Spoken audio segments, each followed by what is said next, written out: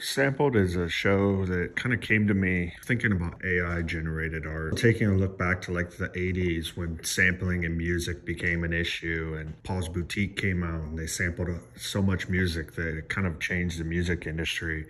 So it got me thinking about like my early works with collage and digging through old artist magazines and like cutting them up and recomposing them in a way that they were abstract, but yet still using them almost like an old DJ set of sampling a bunch of old records.